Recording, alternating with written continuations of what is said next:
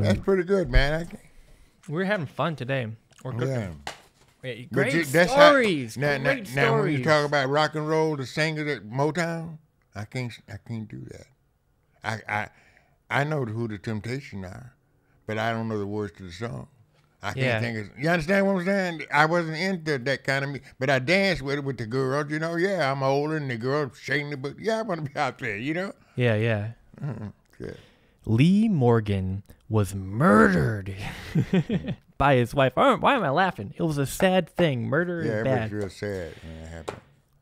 And Lee, you looked like Lee Morgan. You had the same Corvardis haircut, the same boots. Wayne Shorter was the other guy on the same label. Joe Battle was on it too. That is when Wayne Shorter was on the scene. Then Art Blakey came out with an album with Wayne Shorter, Lee Morgan on tenor sax, Cedar Walton on piano. Then that band broke up, and Art Blakey had a new group with him on tour every tour. Freddie Hubbard replaced Lee Morgan in the band after Lee Morgan got killed. Right, sure did. Yeah. Well, see, when that album came out, it wasn't many jazz people out at the time, just beginning to thing. That's why, like Miles Davis, Charlie Parker did an album, and they mess up a tune, and they cut one, cut two.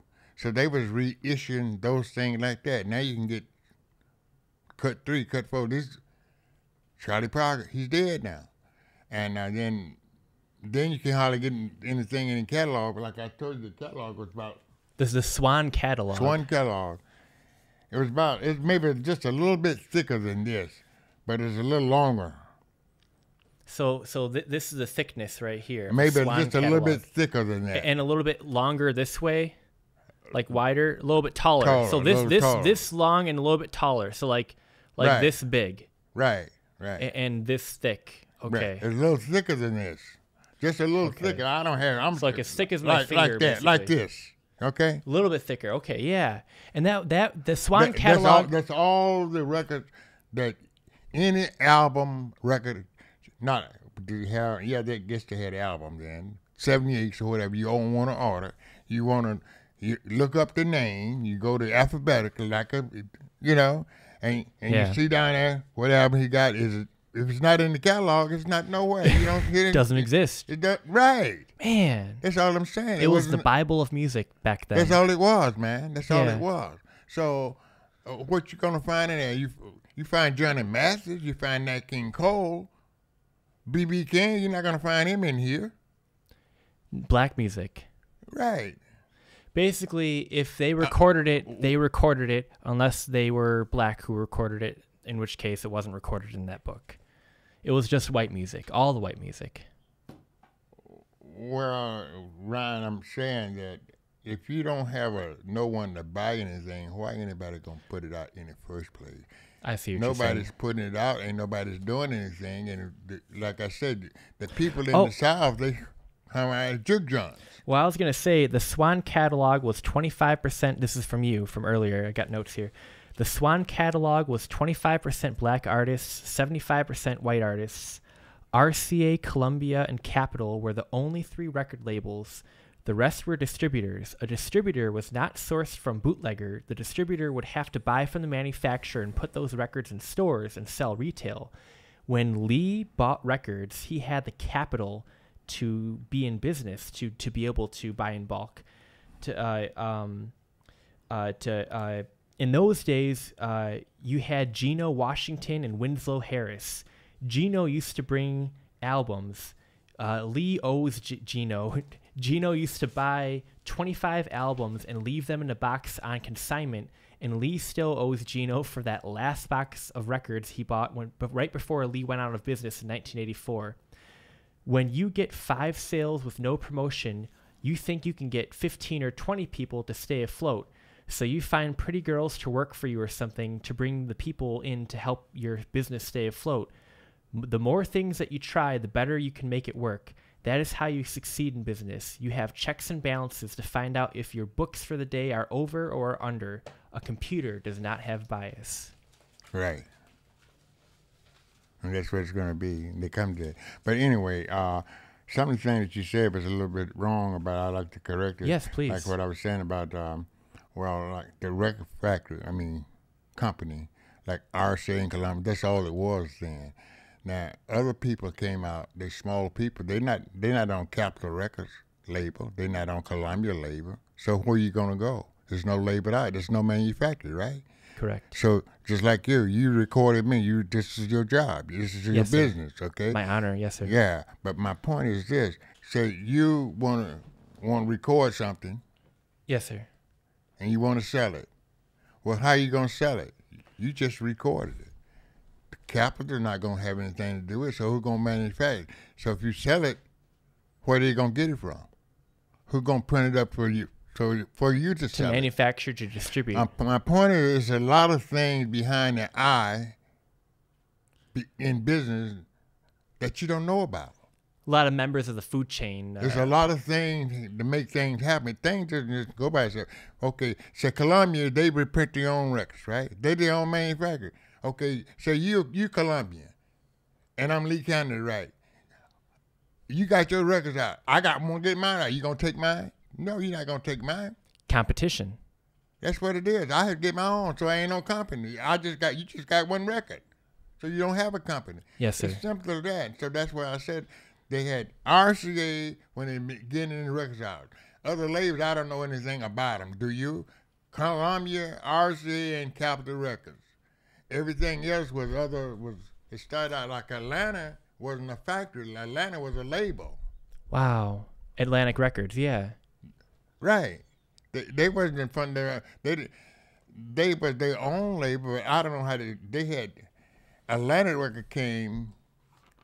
They sold other records besides Atlantic Records. So you can go there and buy them wholesale. They had other records there. Like you can come to my store and buy other artists. But you can't go to Columbia and buy somebody on Capitol label, right? Yeah. It's the same thing. It's just a different name. That's all I'm saying. It's the same thing. There was the manufacturer, Columbia, RCA, and Capitol. Atlantic wasn't a record. Then they formed labels after that, like We Are, WEARA. We Are Atlanta and Asylum. I think, what's his name? The guy with Clyde Davis had something to do with that. He had label. Angela Bofield was on Arrested label. It was Clyde Davis. Ariston. See, that was Clyde Davis. Now that's the manufacturer. Now you can get it Clyde Davis. He might have his subsidiary through the wholesaler of Columbia Records. You understand what I'm saying? Yeah. But at that time, you had to be somebody. They're not just gonna stock your records because your name. You had to be somebody. I don't know how they do it, but that's what I'm trying to say is, they pinpoint how. But anyway, that's the way it was. But now it's different. You got Billboard out there, and they had. I was in store play before American Idol came on. They got American Idol, then they got divorced. They got a lot of things. It's still the same damn thing. Amen. When I started, it was called in-store play. I was the only one was doing it. I was the only one could do it because I'm the only one buying from the manufacturer. Black. First in America, if not the world. Right. Yeah. So ain't no if and no and no shortcut to it. That's the way it was. Amen. See? And so like I said, and so some people, I mentioned Gino Washington. Yeah. He didn't have a distributor. So what he would do, he would come by my store, other stores. He had a briefcase, suit and tie, Gino did. He recorded his record. He was distributor. You buying from him. And I said Wendell Harris, he did a label too.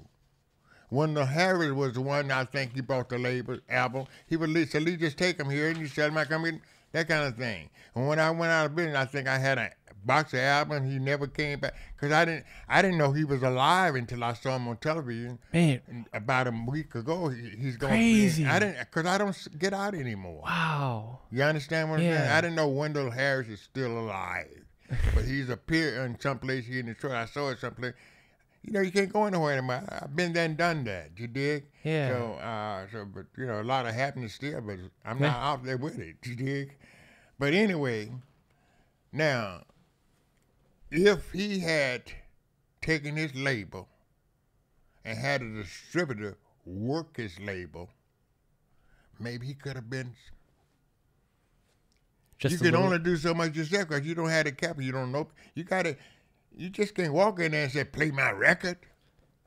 You can't will it into existence. You got to work into what existence. you got. Who are you? And hope it works. It's supply and demand. Yeah, that's right. Whatever you do is, you know what's happening. The time for everything, a time to build up, a time to break down. That's the way it was. Yes, okay? sir, Ecclesiastes and so 3. that's why some people, like, do their own. That's how rap got started, because rap in New York, those guys on the street, street singing on the street. With their boom boxes, just with like the I did boom earlier. boxes, With the and bass, they got but their enough voice. money. Yeah. Through whatever, how they had the money, they financed their own thing and came up with, am I right or wrong? You're right. And that's how hip-hop got started. Speaking of guerrilla beginnings of businesses, there was a guy that bought studs for faded blue jeans. The Chester fellow started wholesaling that. Chester Boots, was it? Yeah, but what happened is... Oh, okay. Okay. Go ahead. Okay. This guy started buying studs for faded blue jeans. Then Chester started wholesaling that. The WJLB guy named George, he was Lee's friend and sold at Hart Plaza. He sold posters, selling them to African people, or like African-themed posters to black people. He saved his money and put a Cadillac Eldorado on layaway. He took his wife to Toronto 3 times, using up 2 tanks of gas in one night. He traveled a lot. He went all over. He opened up next door to Lee downtown, selling the same things that Lee was selling. You helped him begin, and he made a whole life for himself, only to open up right next to you, selling the same stuff, stabbing you in the back. Yeah, well, that's a little story about it. There's kind of humor about it. But anyway, he used to come in the store from, we got to be friends. He would come in and dance all the time. He wanted to be, and he, like what I was doing, he wanted to be the next. Yeah. And somehow he got into wholesale, and studs came out. Different things would come out. Fashion item, thing. Accessories. And at that time, black entrepreneurs, they was doing the thing, African stuff. They would have down thing at Hot Plaza on a certain day, it'd be African month or whatever. They sold incense and oil and whatever African purses and shoes and things like what African people use. You know what I'm saying? Sir. These studs came out, and we got him. I told him some kind of way I was gonna buy wholesale from him. He got the studs, and he did pretty good, and he caught on like thing catches on. In fact, Hudson had a blue jean suit with studs around it.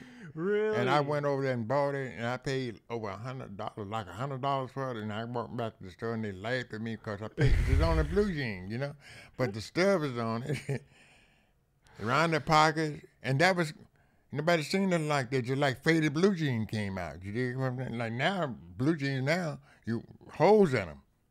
I got a pair back there. You should see them. See, I only would buy Levi blue jeans, Levi with the Lee on the back. I just started it. That was the first. When I was going to high school, that's all we wore, blue jeans or khaki pants. That's all we had. And they had 2 kinds of blue jeans. One cost $1.97. I didn't like them. I like mine that fit tight and something. Anyway, in the Levi's, I bought those. How much did they cost? $3.99. And I worked and I bought mine. And so when I went to school, everybody, I had $3.99. You understand? They could afford those. But anyway, and then a lot of kids went to school where clothes was made, homemade. They say mama made. Potato sack? Potato sack. Or manure sack, right? Didn't you say manure? Am I wrong? Would they make it off? Because that's no, it was fertilizer sack. Manure, basically. Yeah, fertilizer, manure, poop. Oh, I don't know what it is. I heard be white sand like we gum. That's all I know about it. But we didn't want to use it because we chemicals. We in country. We don't know about that. We didn't want that. We would use for our fertilizer manure, horse manure, cow manure, save and pile it up and put them away and put those to crop. And that's the way farmers did it. But see, chemicals, I didn't want to go Kim was just coming around then. See, I've been here a long time, man. What was I telling you? But anyway, he put his car in layaway. It was an Eldorado.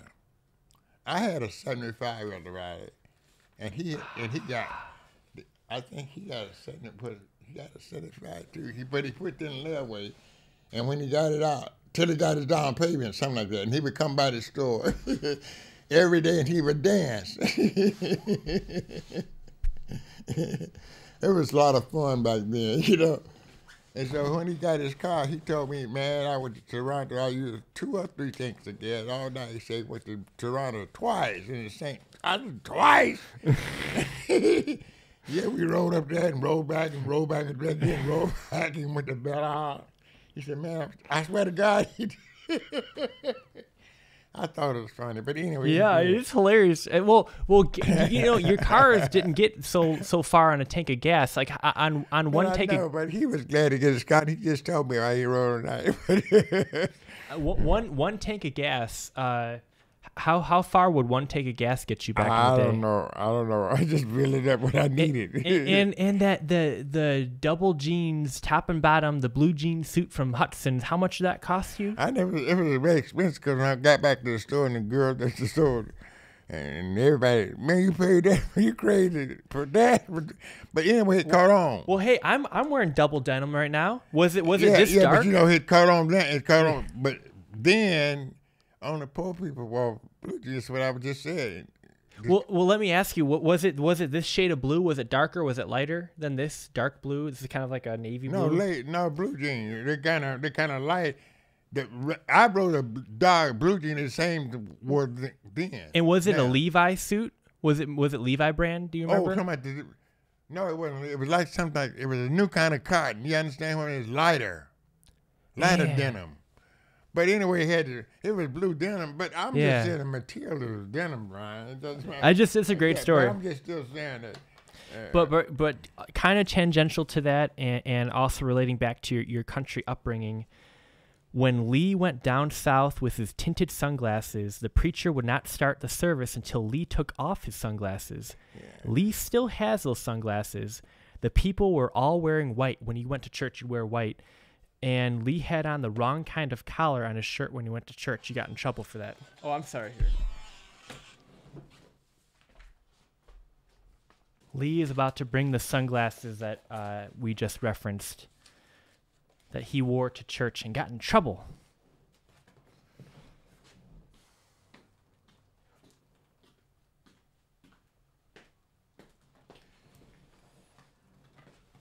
These are not sunglasses. These are regular glasses. See, but I was in church with them on. He told me I shouldn't move my sunglasses. Here's the glasses here.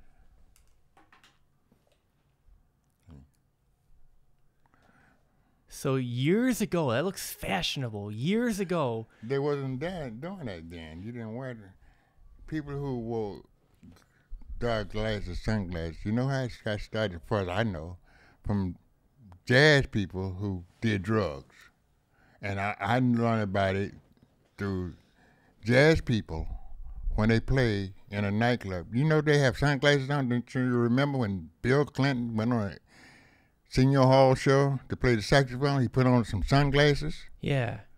That offended me. Because he was acting like the old timers. No, that's what black people did in those days. Yeah. They took for granted that when you cover your eyes, you don't want nobody to see how you've been doing drugs. In the implication of it. Right. And that's what they thought then. They wasn't wearing tinted glasses. Tinted glasses haven't been out all the time. Those are stylish. And so this is my first pair of glasses I bought.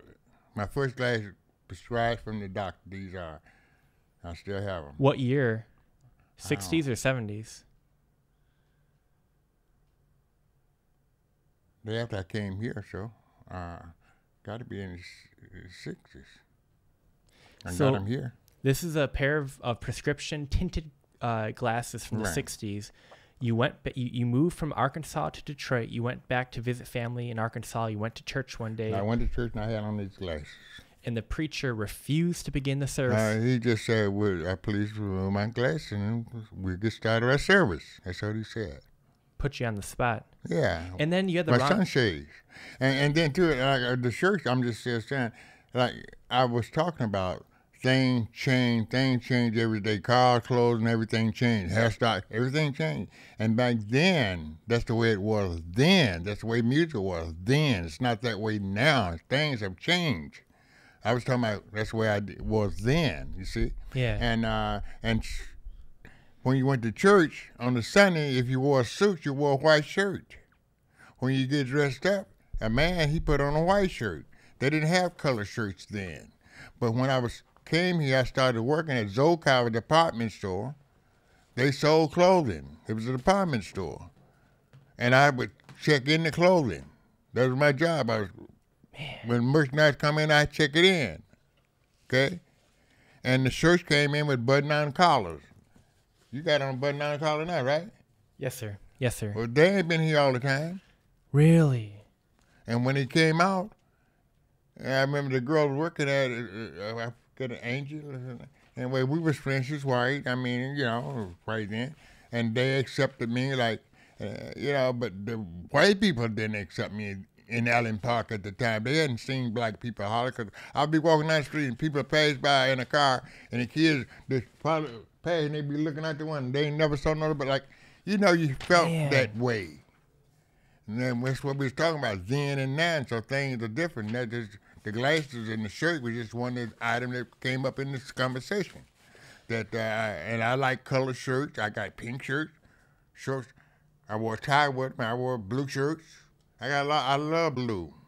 I wear more blue color than I do white shirts. My second favorite color, yes, sir. I like color shirts. Or my favorite color, yes, and sir. I like button-down collars.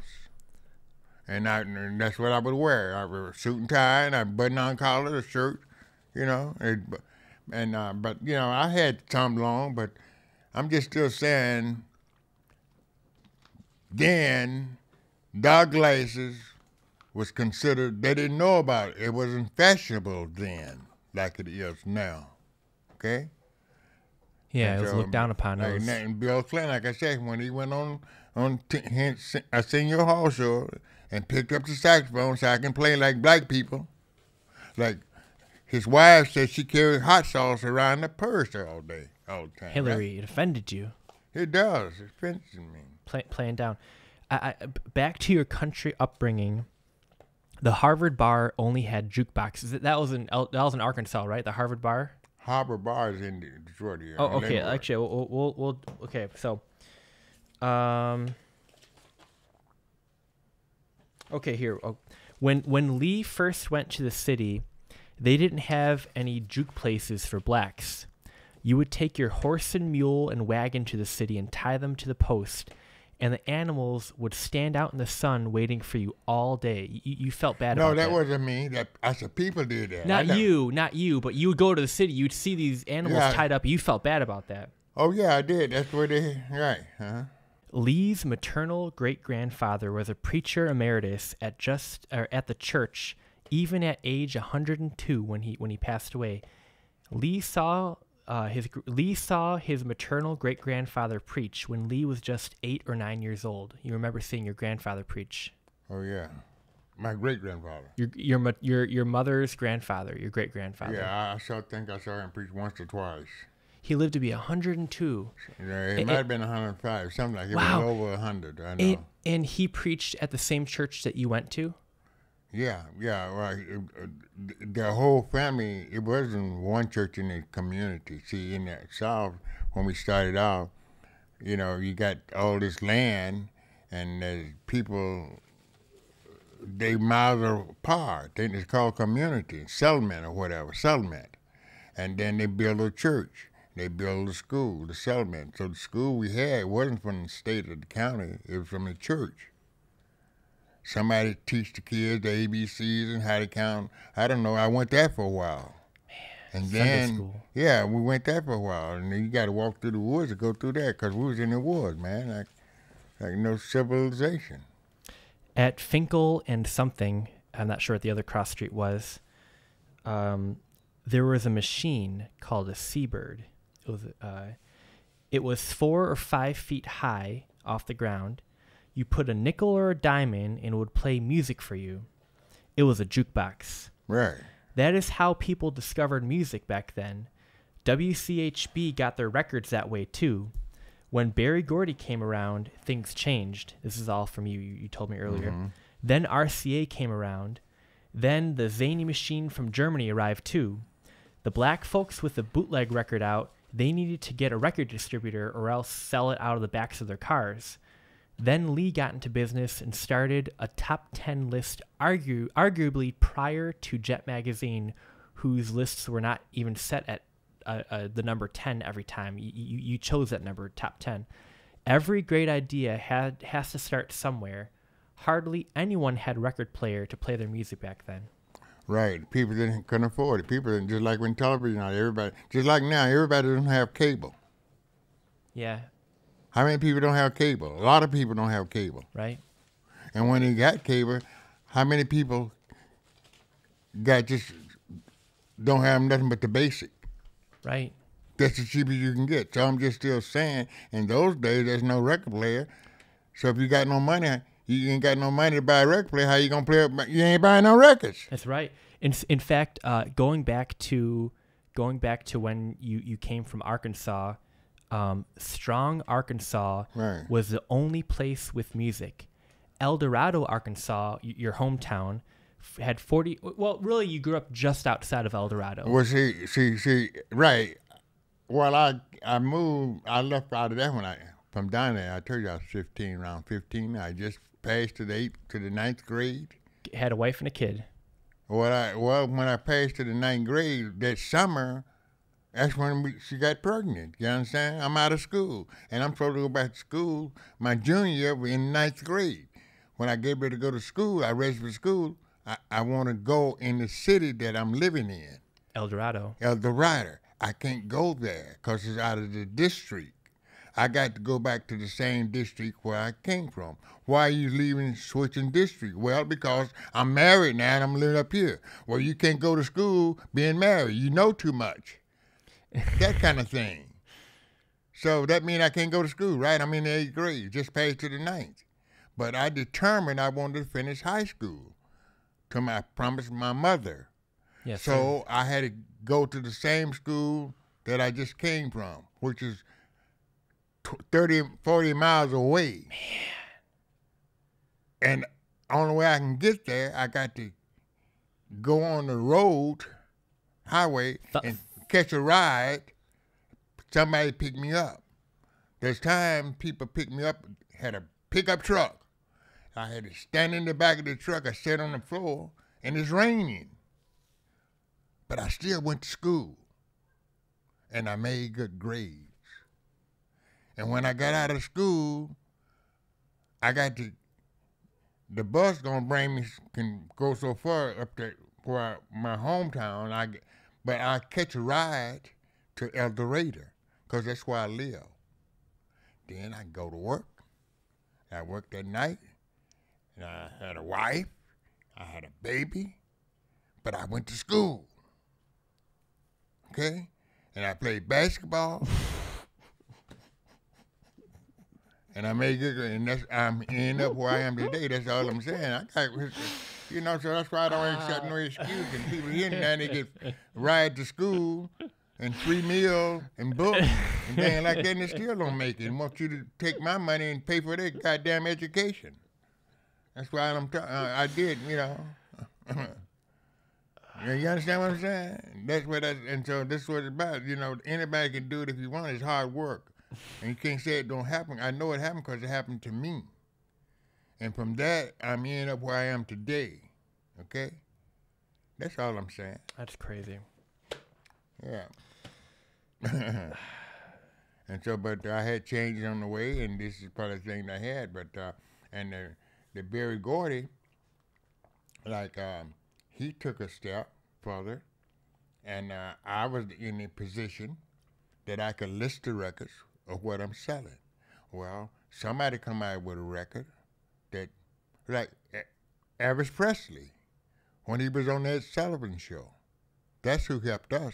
When Elvis Presley was shaking his thing, the camera went up from his waist up, right? Well, the white people, again, you have to say that, they want to know where it came from, how he do all that. You know, Elvis Presley was cool. And we always said he liked being around white black people because he had feeling, soul, can sing. I like Elvis Presley myself. You know, and that's what you could hear him down south, but you couldn't hear him up here. I mean, you could hear him down south, but you didn't hear our stuff down south. You understand what I'm saying? But I'm just saying, Elvis Presley, everybody played Elvis Presley. And so then, little by little, then Berry Gordy came on the scene, and he finally got his thing out. I don't know who was it, Smokey Robinson? I don't know which one got him all crossed, but anyway, he had to go to CKLW. He has to go to CKLW. Ain't no if, ain't no and. They got to pick it up, and they play it. And when they play it, it goes to some other channels picks it up. Out of New York and whatever, you understand? Other than that, it's not going to get out of Detroit. Because ain't nobody going to hear it. You can tell somebody about it, and everybody's talking about I got a good record. They ain't going to play because you say it's good. You might find out a girlfriend like you taping me and somebody else. I'm just saying, you know what I'm trying to. But that's what happened. And Berry got out, and then they want to hear more, and he got another out. Whatever he got the money for, because sometimes he didn't have money. He said he had to get money, didn't he? But he kept going. He got bigger and bigger and bigger. I did the same thing.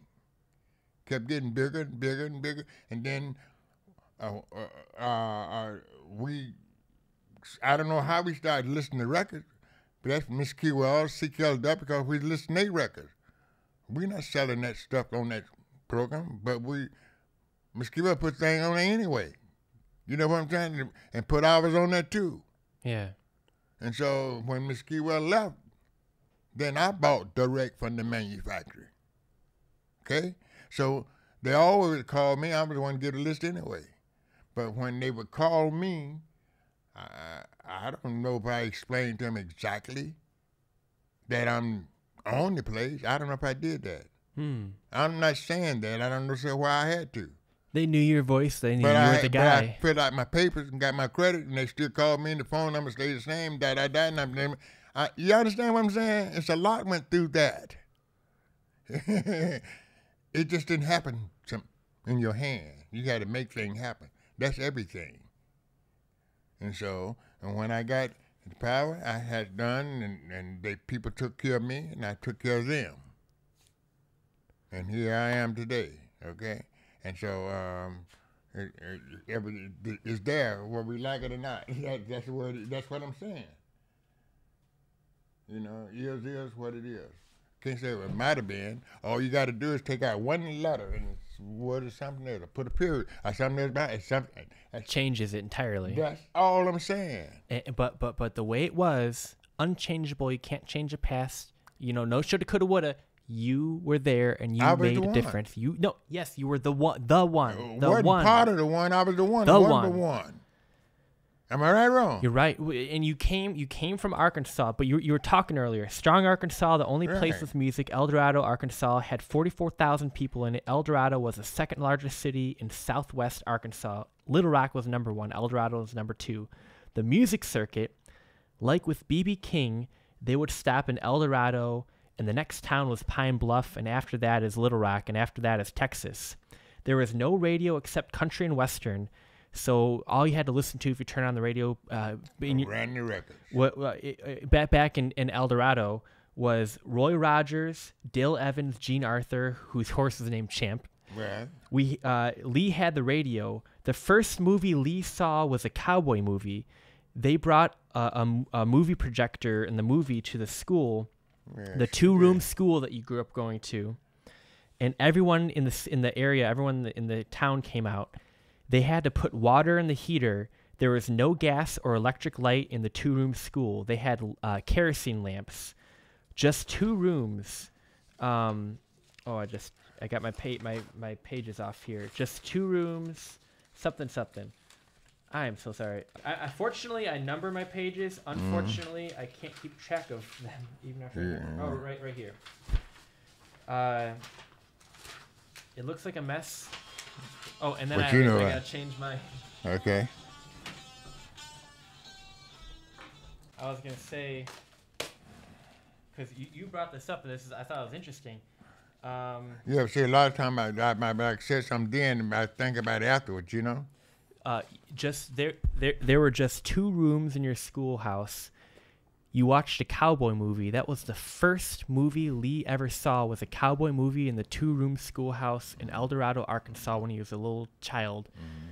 There was a song called Honky Tonk that everyone listened to when Lee was younger. Yeah, dog. Kenny Gamble was in Memphis. They had the OJs and Stax records. I don't know why you mentioned that after, but the first the first movie you ever saw was a cowboy movie. Some people brought a projector, brought a movie reel, a couple reels on it. I never saw a movie. And do you remember the name of the movie? No, I or who was in it? I don't remember the movie, but it was, I never saw nothing like that, man. And I just didn't believe it. You know, we'll go behind the counter, the thing, and the screen, and got to be somebody back here, you know? We ain't never seen nothing like that. How and old by were the you? way, we didn't have no lights in the school. We didn't have lights in the school. You couldn't go that night. You had to go there during the day. We had a heater in there. You got to put wood in the heater. Oh, not water, wood. Wood. Oh, it was a wood heater, like a wood burning stove, basically. Like a wood stove, right? But you can heat by those. So like a Franklin stove, and then you had kerosene lamps for light. Not at that. We had that at home when we had the money. Sometimes we didn't have the money to have no lights. So when the sun go down, we go to bed. My eyes used to get crossed at night because I got to do my lesson. Your homework from school. And we don't have no lights. You know how I do my homework? I sit on the floor, the hob, they call it, the bricks down and keep popping. You know how it is. Keep popping on the floor inside the house. I got a brick in the front. Yeah. I sit down there and read, and learn how to read and my homework. I used to do it till my eyes get crossed.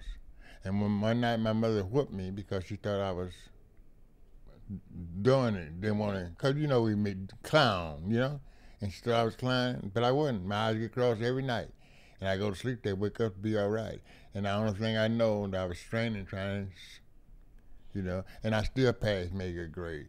I went to school, played basketball, and then worked at night and had a wife and had my own apartment. That's amazing. And I'm back again. And I end up where I am. That's why I said that's why I don't like taking nothing for an answer. You can if you want to. I fed myself. I had a room. I didn't know how to cook, but you had nothing but a room anyway. You had nothing but a face bowl in there.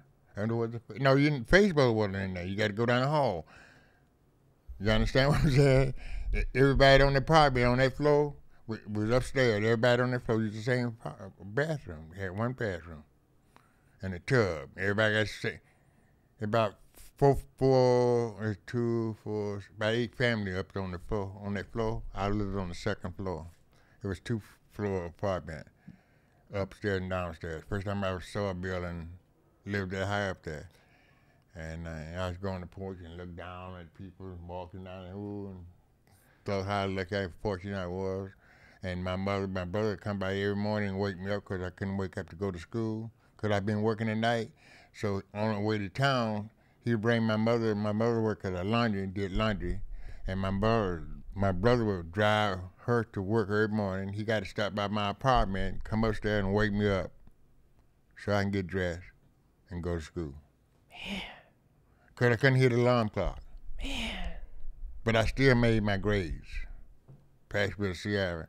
I got my what you call around here.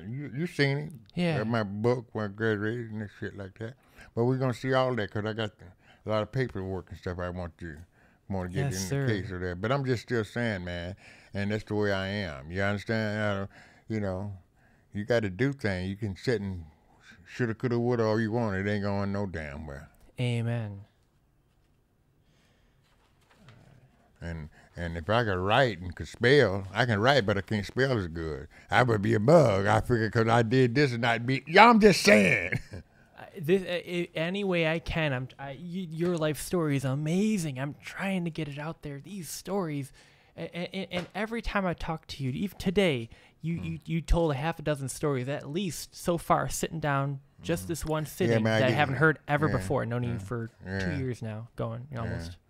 Man, it was hard, man, and we didn't have food, and people, my kids can't learn on empty stomach. That's bullshit. We got up for breakfast in the morning. You know what we had to eat for breakfast? Make some hoe cakes. You know what hoe cakes are? What's a hoe cake? Hoe cake. I think I heard of that. A hoe cake. Something like a biscuit or something like that. You make it and pat it down. It'd be like a biscuit, but it ain't soft like a biscuit. But it's the same thing. And you had some syrup, homemade syrup that you made. Some of it's done stuck to turn to sugar. And that's all you had to eat.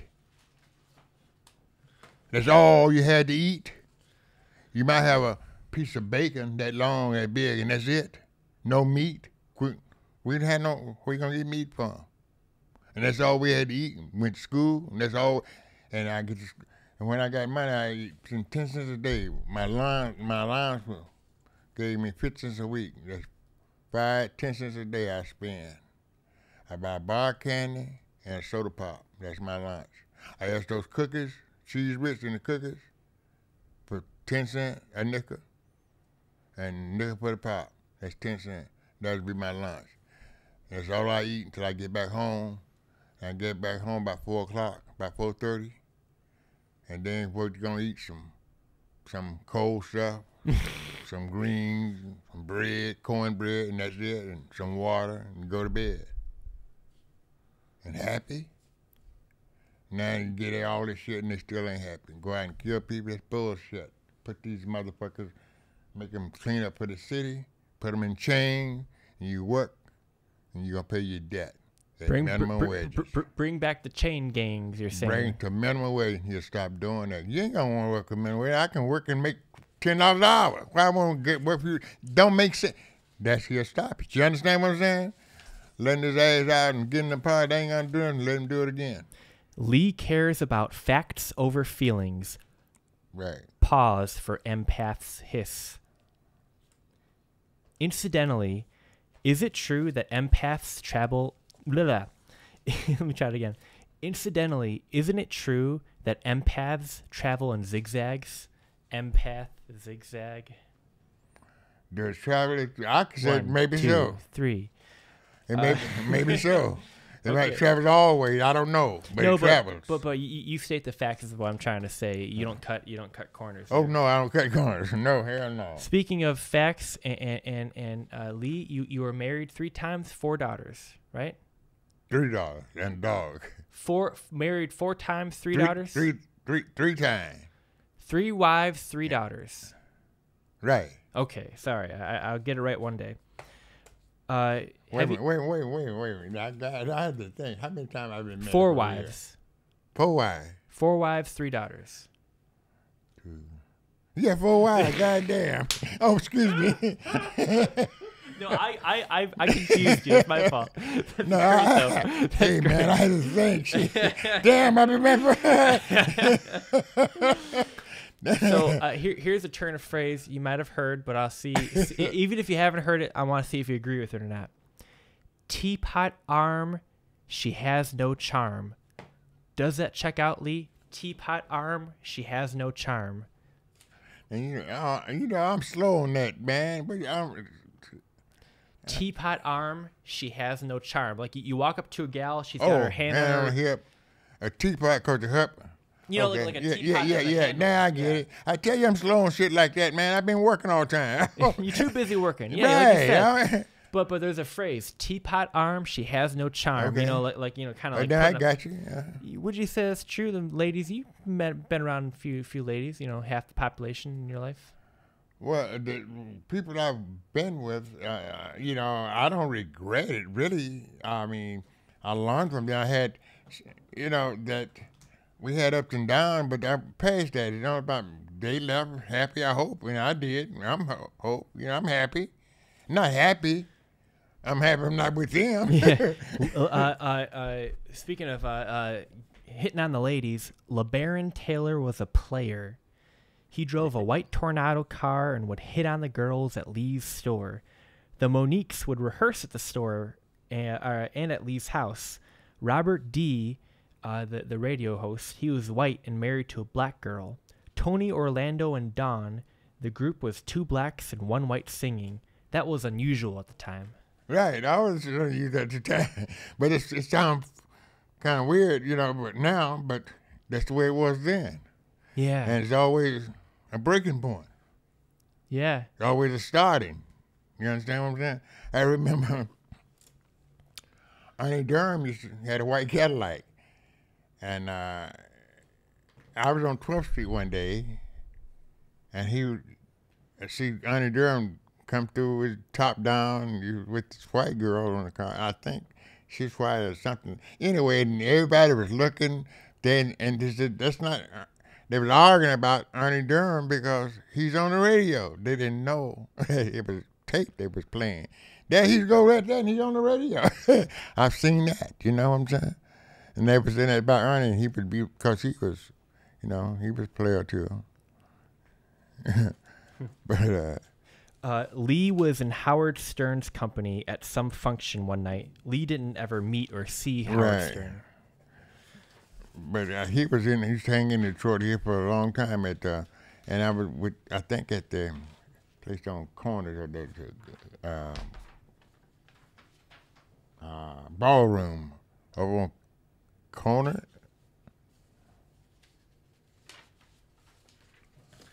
I might actually have it written here, but I got my notes all jumbled. Bruce Willis came out of Detroit. Bruce Willis has been in the news because he's got dementia at such a young age. And he used to be around us too. I would be at some place, and he was around in Detroit for a while. Lee was at the jewelry store and sold something to Bruce Willis for $20.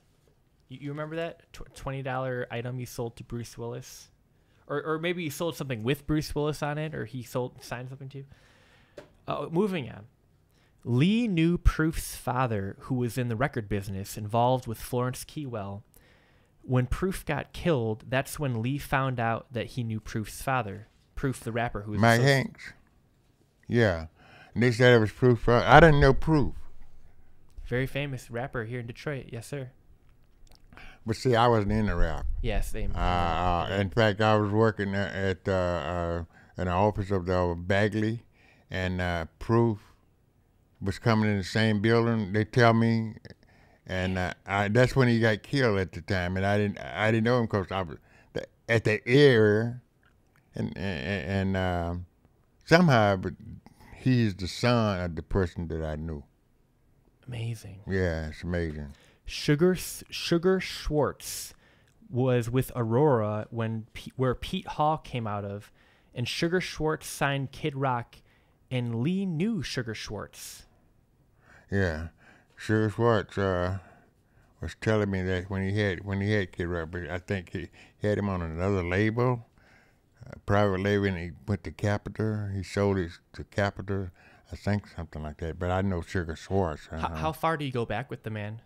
Well, Sugar Schwartz was a cool cat, white, but he was cool. I'm saying Jewish guy, I would assume. Schwartz. Like Jewish, and me and him got along. We like same thing, with no color.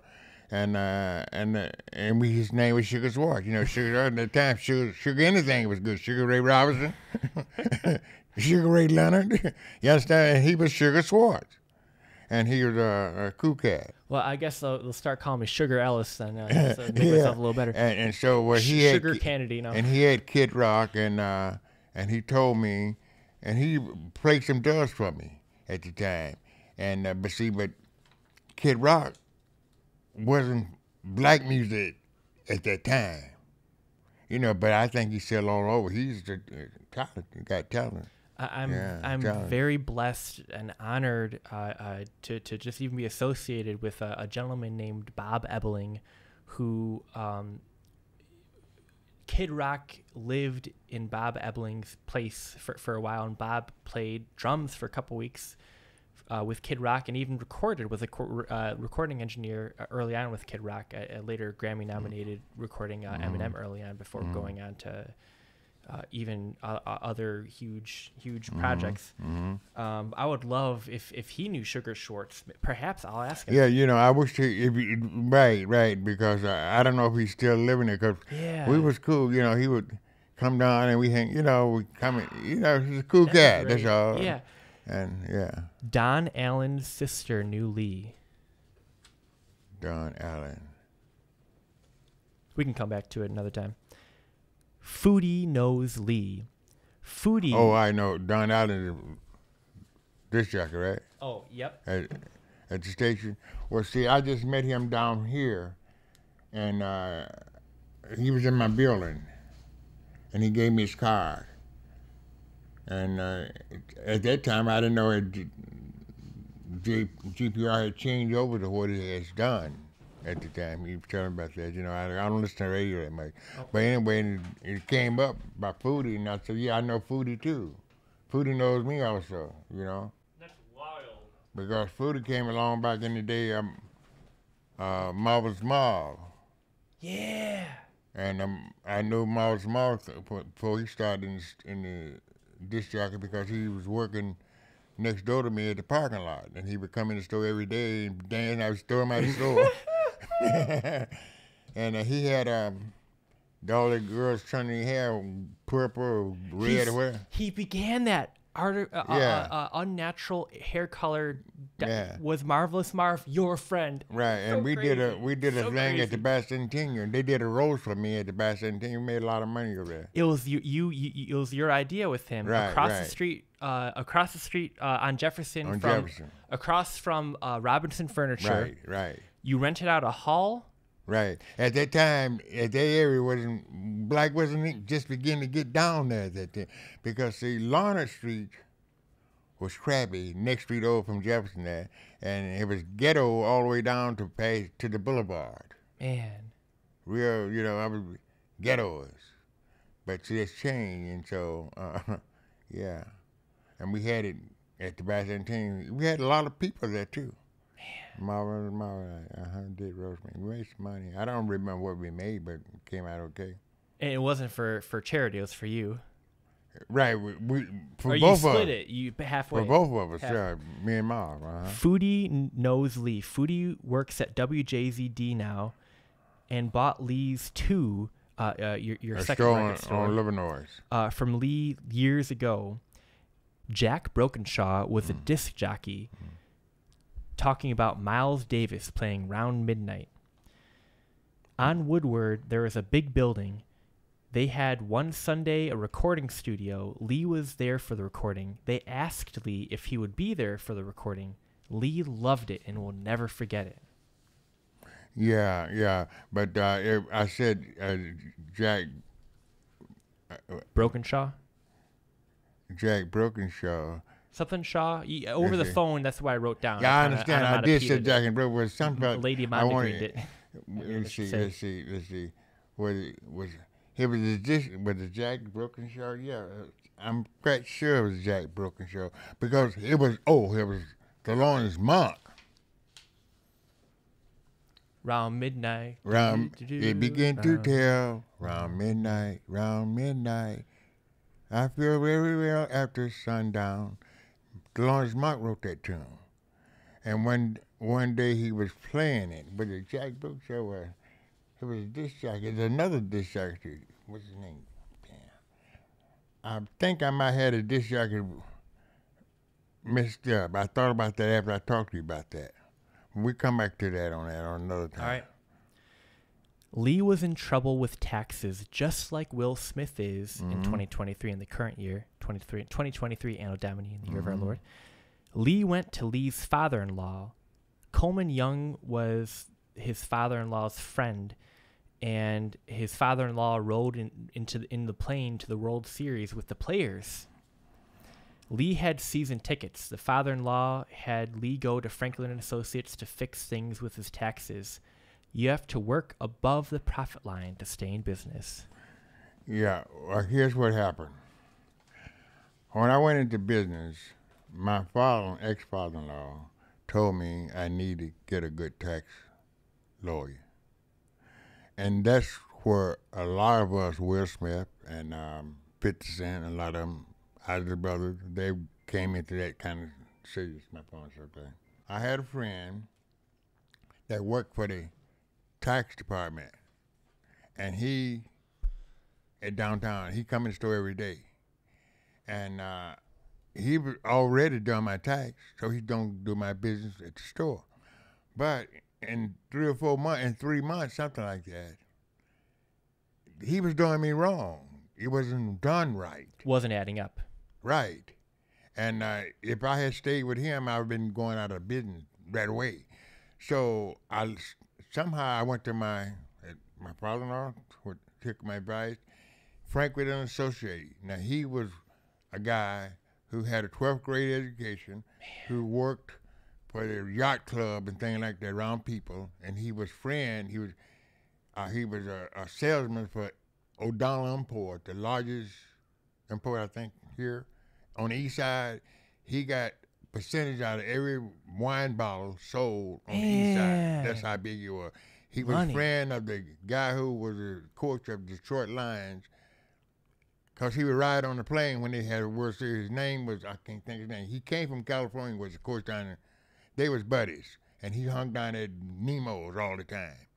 My point I'm trying to bring, and he convinced me, finally, I need to buy the tax man.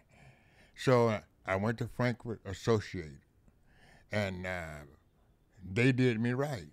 Good. And that's what I'm saying. You have to have a tax lawyer, right? Because the way I was doing it, it's more than just taking money in. It's so much money you got to pay to the government, and my register shows that. It tells every time you ring up, it tell you, and then you have to keep the receipts of your tape come out of the register and all the paperwork for 7 years. If you're ordered by the police, by IRS, if you don't have proof, it's what they said goes. Yeah. So if you got your proof, then you see where the mistakes is. Just like anything else, check and balance. Amen. And just like in politics, you can't check and balance. That's just bullshit. You can check and balance. Amen. You see? Yes, sir. And so that's what I want to say about that. And you just can't, like your clothing. And you're in business, you write that off. You're supposed to. You deduct that. Some people don't. They pay it out of their pocket. Yeah. And then you get in tax problems. All that's important, man. Everything you spend, you're supposed to have a record of that. Amen. Yusuf Lateef, he had an album called Morning. He would play all these instruments. When he came into town, that would be the last thing he played was Morning. Right. No one would leave until Yusuf Lateef played that tune. The one that exposed him big, the person, was a big man, Cannonball Adderley. Yusuf didn't make it on his own, didn't make it big on his own at least. Yusuf called Lee Brother Lee because he was a Mohammedan. He would send Lee postcards when he was out of the country. In the postcards, Yusuf Lateef would address Lee as Brother Robert. Right. Yusuf Lateef came from Detroit. Right. And he could play all instruments. He did the thing Morning. But see, when I came here, I think he had just left. He left right after I didn't get a chance to meet him. I think I might have saw him at Klein Show Bar or something like that. But he left right after that and went to New York. And but when he did a tune, played at Overbrook. I think that's called Overbrook out here in Detroit. Yeah, Yusuf Lateef he did an album called Last Train from Overbrook. Right. And you always wanted to go there. Jewert Leifson and all the other Detroiters are on that album. Right. How do you say his name? Something Leifson? Kurt Leifson. Kurt Leifson. Uh-huh. And he was, his wife was my ex-wife best friend. They was a real good friend. Wow. Uh-huh. Yeah. And he would play, he played piano. And he would play at Hobby Bar sometime. I was thinking about, it was a small club, but they did have a piano in there. You didn't have no other instrument, I don't think, just a piano. And Kurt would play that sometime on Sunday. I used to go up there on Sunday and listen to jazz, man, because the only place you could hear jazz at the time. It was a cool bar, and the people were cursing and drinking people. They get to cursing, acting the damn. You know what I'm saying? It was cool, like you said. It was cool people there. They knew how to carry themselves. Yeah. It might be cool. Yeah, that was cool. Uh-huh. And I hung around there a lot. And that's why I got my start, man, hanging around Hobby Bar on this Sunday. It plays on another place. TULC was down on Grand River and I can't think of the street now, but everybody know what, I can't think of the street down there. Past Columbia, in that area. That place called TULC. Before you get to Claremont. We were talking earlier. You were invited to a recording session here in Detroit, was it? By a disc jockey invited you, or the band himself, the band leader? Yes. Jack Sherrill or Jack Brokenshaw. That's what I was confused a while ago. But anyway, they had it up on Whooper there. I think it was, who was it, Jack? He did it, and I think it was going to come out on several labels. Anyway, they wanted me up there when they were recording. I did go, and I stayed there, man, hours back and forth. And that's the only one I've ever been to. It was up on Whooper there, and I never saw the reaction of it. But I did write a liner note for Paul Humphrey. He did an album, and I wrote the liner note, stuff on the back of it. Yeah. But the album wasn't released. It was released over in Japan. I think it's Japan. We gotta find that record. You wrote the liner notes. Right. Paul sold his entire thing, Kool-Aid and everything to I got some tapes over there, to Japan. Smart, good businessman. He sold everything. The Kool-Aid, I got to take, but he gave me Kool-Aid, yeah. Yeah, the album, but he sold all the rights, and so I never did get a chance to see the lineup. That's all I'm saying, because it went over there. Man. And see, there's a lot of things and tricks in there that you might not know about. Just like I understand that Jimmy Ruffin, David Ruffin's brother, was bigger over in Europe, across the water, wherever, than David Ruffin was. Jimmy Ruffin was big. Say he couldn't walk the street, he had to have bodyguards. He had What Become of a Broken Heart. He did that back in the day. But see, over here, Jimmy Ruffin, David Ruffin with The Temptation. He was the man over here, but his brother David is bigger across the pond at that time. That's what they was out at the time, I don't know. And who did the arrangement of the song was Paul Reiser. My friend talk about at Motown. Yes, sir. And that's the biggest thing. Paul Reiser did the arrangement of it. Man. Yeah. The Harvard Bar only had jukeboxes. All the music was played on the radio. Lee had something to do with it. The Harvard Bar only had jazz music on the jukebox. They had a pianist there named Kurt Lifeson. He played piano but never made a name for himself. Jenny Cox and Harold McKenney, all from Detroit. Did Jenny Cox and Harold McKenney play at the Harvard Bar? Yeah, those were the kind of group that sometimes would play up there on Sunday. I don't think it was getting money. It's city in, go up there and play. And if it plays, people go up there and have a drink and congregate and talk to people, cool people, something to do. Yeah. So I thought it was a cool place, and that's how we got a little exposed about jazz. And that's why jazz was so small in Detroit. When it started having concerts, younger people started liking jazz. And when Cannonball Adder did that tune, a lot of people bought that. Then Herbie Hancock, Watermelon Man, that's easy jazz. The jazz people call it rock and roll jazz. You understand what I'm saying? Yes, sir. Because it's commercial. But see, Miles Davis, he whether you like it or not. That's why he didn't sign an autograph. I'm an artist. This is the way I feel. I'm painting this way. You know what I'm saying? And that's where, but see, it's changing.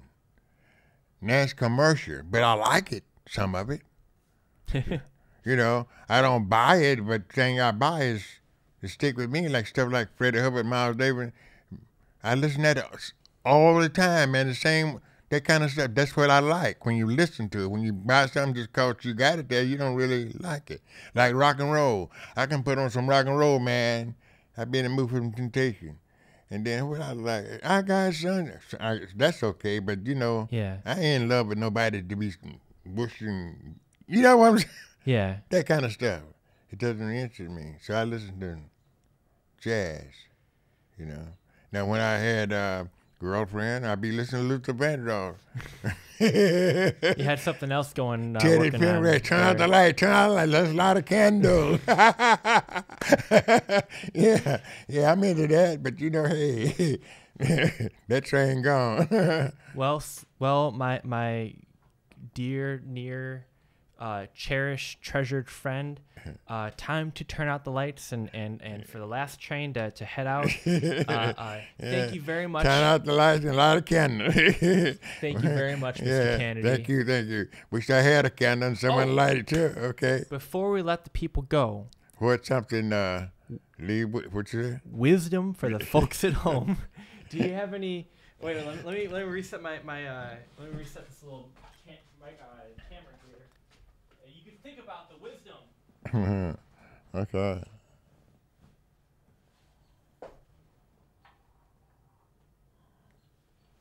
Actually, we're gonna do listening with Lee after this, but just as a closing, wisdom for the folks at home.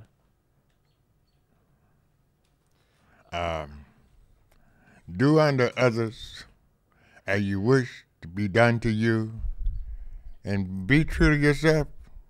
And you know, I don't know what to say, man, really, but just do that. Do unto others you wish to be done to. The For golden everybody rule. to do that, and nothing else don't matter if you don't do that.